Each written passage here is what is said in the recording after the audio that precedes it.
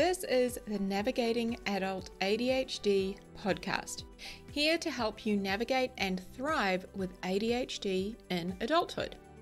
I'm your host, Zena, and I was diagnosed at age 36. As with many ADHDers, I have a rebellious and nonconformist style, and that means that there will likely be swearing in the coming episode. Please be mindful of any little people. Hello, my friends. Welcome back to the Navigating Adult ADHD podcast with your host, Zena. I don't know why I said that. I'm sure it says it in the intro anyway, but hey, I'm having one of those weeks, my friends. And I wanted to share this with you all before we begin because this week has been one with a lot of negative emotion. And I am going to do a podcast soon about emotional dysregulation. And that is something that with ADHD is, part of the deal. We do experience emotional dysregulation. So what that has looked like for me this week is I have experienced a lot of anxiety and just feeling quite low. And there has been nothing to solve for, no specific reason for the anxiety. And it's just been with me for a few days now. And I have really leaned into that without making it a problem that I need to fix, which has been something that I would have done in the past. I've just really allowed it to be there. And what's so fascinating in this and how I really knew it was simply just emotional dysregulation for a short period of time was something really, really good happened in one of these days. And I was just like, yeah, okay, cool. Like, I wasn't excited, I wasn't thrilled about it, but I knew I would get excited about it and be thrilled about it once this passed. And that's like kind of where I'm at now, is I'm starting to get to that point of being really excited about this thing. So I just wanted to share that with you all because maybe you're experiencing the same thing. Maybe you're feeling low, maybe you're anxious, maybe you're, experiencing some intense emotions and people are perceiving you as moody. That is something that I've experienced, is a couple of people have been like, are you okay? Like, you're a little up and down, you're a little moody. Like, those are a couple of the things that I hear when I experience my emotional dysregulation. So that, my friends, is a topic for another week, but I'm simply sharing it just so that you know if you're experiencing that too, it's normal, it's part of the ADHD deal, and we're going to talk about it because there are a lot of things we can do to support ourselves and also help to regulate our emotions, okay? I don't know why I started there because, of course, we're talking about something completely different, but relevant at the same time. Anyway, we are going to talk about procrastination and how to do it less. So if any of this sounds familiar, I would say let me know, but you can't really on a podcast, can you? So do you struggle with getting started? Maybe you avoid things that really need to get done and have challenges with motivation, like especially getting motivated to do things that perhaps you actually want to do, but you just never seem to get around to doing them or creating that motivation to actually follow through. All of that is so common for us with ADHD, right? So maybe you know that you need to clean the dishes, but you just cannot bring yourself to do it. Or you know that you should really work on that project as that deadline is looming, or perhaps you just keep telling people you're going to do it, but instead you're just watching another season of Grey's Anatomy. Or you say you're going to start exercising on the Monday, and then Monday becomes Tuesday, Tuesday becomes Wednesday, and then it just becomes next week. Maybe you want to make more money, but you're not actually doing anything to bring that idea to life, that dream to life. One that I experienced last year was I had been saying to people, I'm going to create this online course. I've got this idea for this online course and I'm going to bring it to life. And it was on self-confidence. And I coach so many of my clients on self-confidence. And I had all of the tools and the concepts that I'd been teaching, and I was going to create this online course and I was really excited about it. But, one day rolled into the next, and then I was watching more Grey's Anatomy and Ted Lasso and other things, and it just never eventuated. And it was a year later, and I realized I was saying to the same person, oh yeah, I'm going to create an online course, and I hadn't even started. Now, when this is left unaddressed, it can lead to, feelings of shame and struggles with our self-worth. So many of us simply, thought that we were lazy or that we just didn't have what it takes. And maybe that's how you feel. You think, I'm lazy, I don't have what it takes, I never follow through, I never finish anything. Maybe you think that there's something wrong with you. Those were all things that I used to think. And spoiler alert, sometimes my brain still offers those to me. And sometimes I believe it. Sometimes I still feel that way. Now, when we're procrastinating and avoiding things that we know are important and we just can't seem to make ourselves do them, it really can impact the way that we feel about ourselves. Hence, the shame and the challenges with feeling good enough, struggling with our self-worth, okay? However, my friends, our brains would rather procrastinate than take action. When I say our brains, I'm actually referring to all brains. Neurotypical, neurodivergent, all brains. All brains would rather procrastinate than take action. We are literally wired to save energy in case of emergency. I think of that when I say that, I think of being in a high school and it has one of those break glass in case of emergency things on the wall. I think where you flick the fire alarm or something, or there's an axe or something in there, right? Our brains are like that.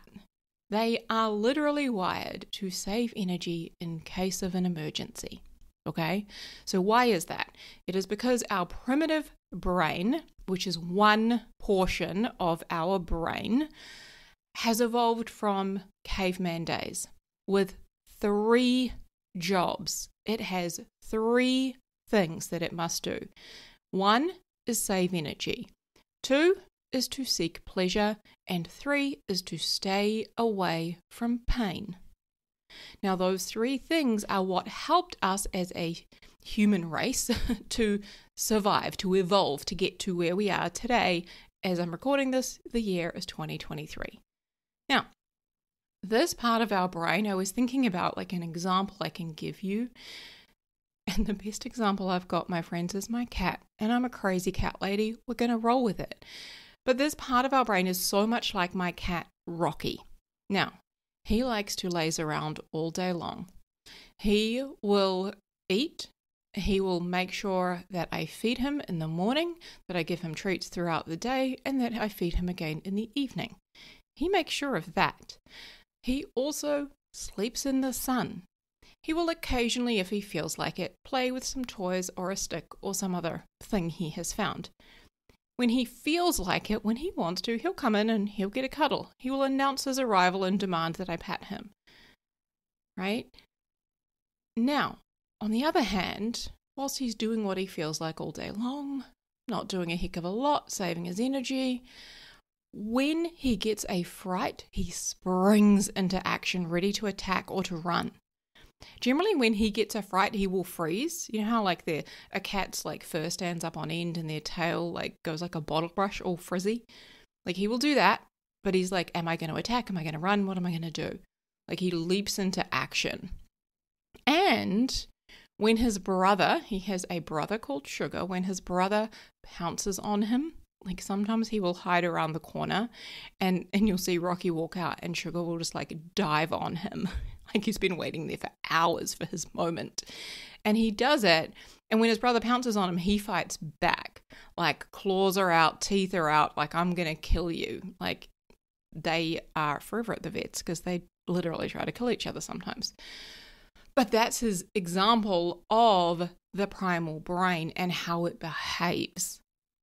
Right? It literally is wired for survival, for when it feels threatened to attack, fight, flight, freeze, fawn will kick in. It will go into one of those modes. Otherwise, it's just lying around all day trying to save its energy, doing things that are pleasurable when it feels like it and avoiding pain at all costs. Never, exerting too much energy. Okay? Now, as I said, that is how all brains are wired, right? Not just our neurodivergent ADHD brains. But that is the reason why everyone at times will procrastinate. All brains would rather procrastinate when faced with like a task that is, hard, that, we just don't want to do, it isn't immediately pleasurable. We're going to want to procrastinate it, okay? It goes against our primal nature. However, when we add ADHD to the mix and our dopamine deficient brains, not only are we already wired to want to procrastinate because of that primitive part of our brain, right? Rather than take action, we are also wired to prioritize and seek out dopamine, right? We want more of the good stuff, the dopamine, right? Now, this is why sometimes we have like no trouble doing certain things. We can really get in the zone with our hyperfocus, okay? And that's because we see that task as rewarding in some way. We're getting dopamine from it. Like sometimes we will spend hours researching the most random thing because we're getting such a huge dopamine hit from it, and we can go down a rabbit hole for hours. We can be incredibly focused sometimes. Now, this is where we differ from neurotypical people big time, is because our number one driving factor is seeking out more dopamine. So that means that we don't do tasks in order of importance or social acceptability. We don't really give a shit about that. Right? We do things in order of what we think is going to give us more dopamine, what will be more pleasurable. So, how can we procrastinate less? My friends, that is the question. Firstly, I want to say that the goal here is not to eradicate procrastination. That is why I have said in the title of this episode, how to procrastinate less. As long as we remain humans, and I think we're all going to, everyone procrastinates. Everyone does. Now, our goal is to, 1, do it less using the tools I'm about to give you, and 2, also to be a little more compassionate and understanding with ourselves when we do procrastinate. Okay? So, the first thing I'm going to talk about is really based around giving our brain what it wants, which is more dopamine. Okay, so with that in mind, I highly, highly recommend that you listen to the 2-part series we have here on the podcast about dopamine. I've got part 1 and part 2.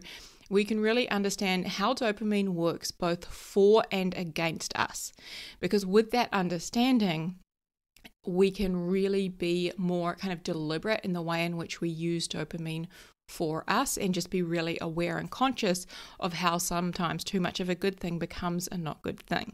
Okay, so I definitely recommend after this you go and listen to that.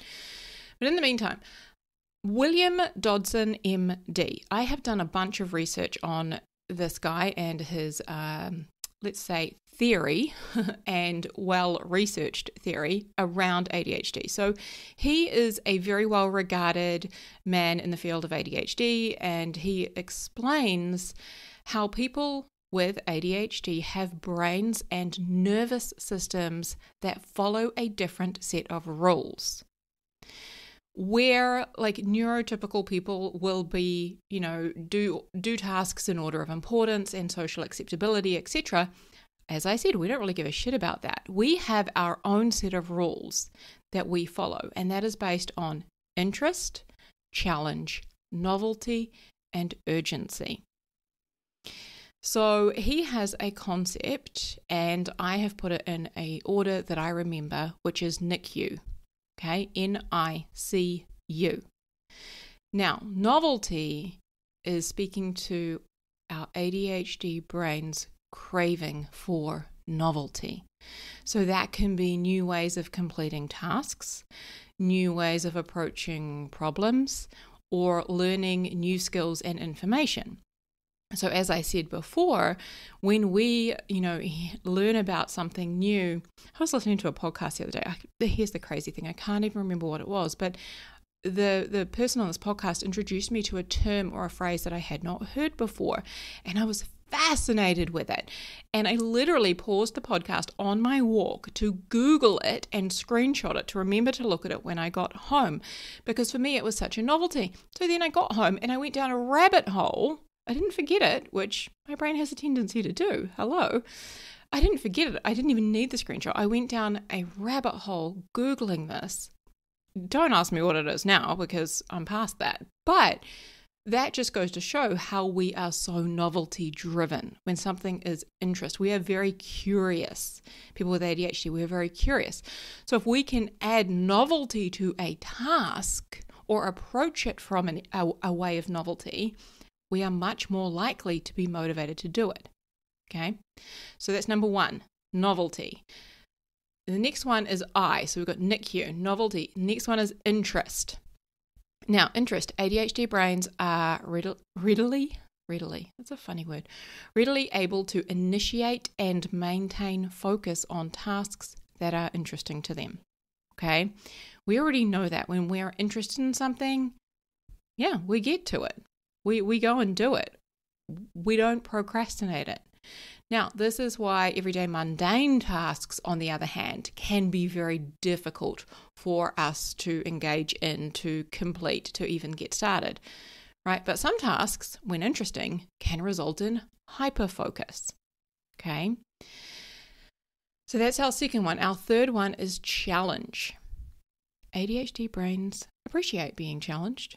Now, the amount of challenge must be a reasonable amount, because when it is too much challenge, it can become overwhelming and we can go into like that paralysis mode. Okay. But accomplishing something like challenging, or, having challenge and a challenge element added to a task can give us that much needed boost in dopamine that we're looking for. Okay. I'm going to give you some examples of this in just a minute. And the fourth one here in the NICU is urgency. We already know that we function well when there is a sense of urgency. When we have a deadline, we can stay up all night long to get that shit done. This is how I survived school and deadlines, is everything was getting done at the last minute, with exception of anything that I found interesting and a novelty. So to give you an example of this is when I was studying for exams for like English, for example, I did not like English. I would wait until the very last day before the exam, and then I would start that day and stay up all night late studying, because I wasn't interested in it, and it wasn't joyful for me. But the urgency was what got that done. Now, on the other hand, when I was in what year is it? I'm trying to think. Not primary school. When you finish primary school, you go to it's called intermediate in New Zealand, and it's around age 12, 13 before you go to what we call college, but I think overseas is high school. Anyway, in that age category, we had a teacher who would give us a assignment every single week, and we had to write a report or it was kind of it was meant to be like a 2-page document, and we could draw pictures and have graphs on it and different images, and we had to do a beautiful title, and then we had to do like an introduction and present some information and a conclusion. And we got to pick our own subject each week within a set of guidelines, and then we got to present on it. Now, this to my brain ticked so many of my boxes. It was interesting, it was challenging, it was a novelty, but there was also a deadline. We had a week, it was due every Friday. And that was something I would start early on in the week. I didn't require that last minute deadline because I was already ticking so many of these other boxes. Interesting, right? So if we can, alter our tasks, our activities, our shit that needs to get done, whatever we're procrastinating, and infuse these elements, this NICU, novelty, interest, challenge, and urgency, we can then experience less demand avoidance and increased motivation. Basically, we can procrastinate less by knowing that this is how our brain operates and using it. Okay, so infusing our tasks with one or more of these things. So here is one way that I have recently done this. I decided I wanted to become more active. So I have worked from home now for a number of years. And although I go for a run a couple times a week, I also go to the gym. I was checking in on my iPhone and it was telling me that I was walking an average of 2,500 steps a day. And I was like, shit, that's not very many. I would like to be more active. And so although I knew it was a good idea to be more active and that, there are plenty of health benefits if you're getting in lots of steps and all of that, like none of that really motivated me. It was like a should, like, yeah, I should do it, but that's kind of how I felt about it. So using the NICU framework, I got my partner on board because he is super competitive. Now, what we did was we ordered a couple of those cheap fitness bands. Now, if you have an Apple Watch, I know it does this, right? But I don't. I choose not to have an Apple Watch because having ADHD, it's just another distraction for my brain. It doesn't work well for me. So we ordered just a couple of those really basic cheap fitness bands, but good quality ones that measure steps, heart rate, distance, walked, etc. And we decided to set a goal of 10,000 steps per day. And whoever does the most steps over a 7-day period, that person is the winner, and the other person has to give them a 20-minute massage Sunday night between the hours of 5 till 8 p.m. All right, all decided ahead of time. Now, our bands didn't actually arrive for a few weeks. They were being shipped out of China, I believe. They were coming from overseas. They didn't arrive here in New Zealand for a few weeks. But I decided, because I was already starting to get the dopamine from this idea, I was like, no, I'm going to start now. So I found this really old band that my partner had. The watch face no longer worked, but it synced to my phone and it still calculated my steps. So I could look at the app on my phone. It would tell me how many steps I was doing. So I started early, way before he did, and I started getting my 10,000 steps a day to get a head start and, figure out tracks, how long it was going to take, all these things. And I made it really interesting. I found new tracks that we have around us that I could walk on. I started walking on different streets, taking different routes, and having that element of challenge with my partner on board as well, making it a competition, nailed it.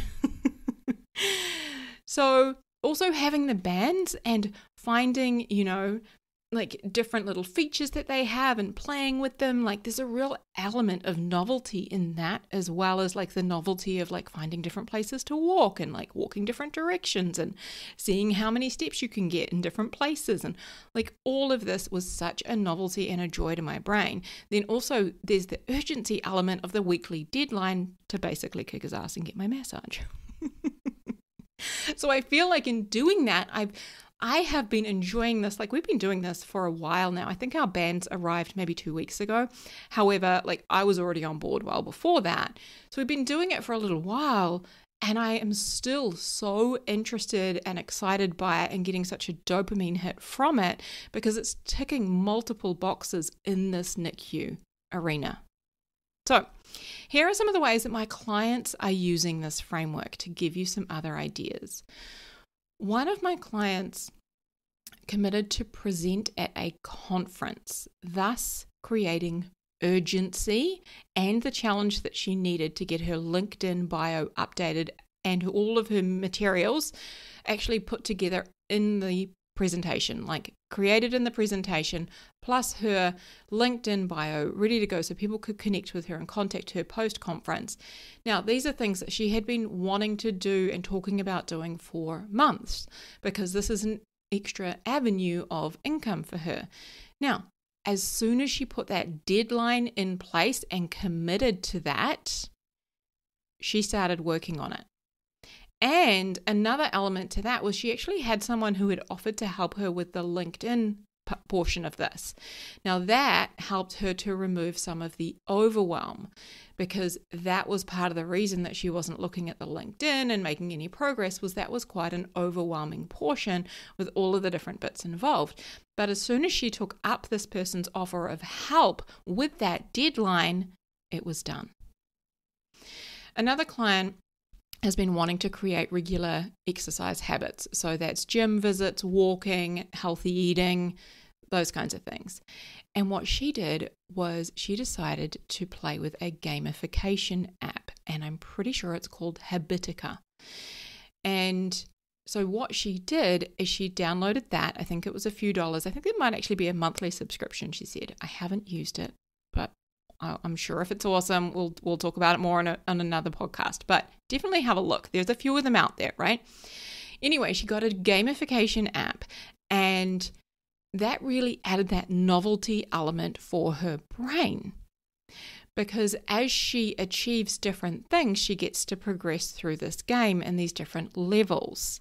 So now she's regularly achieving her daily targets, progressing through her game, and it's so fun. It's giving her brain so much dopamine.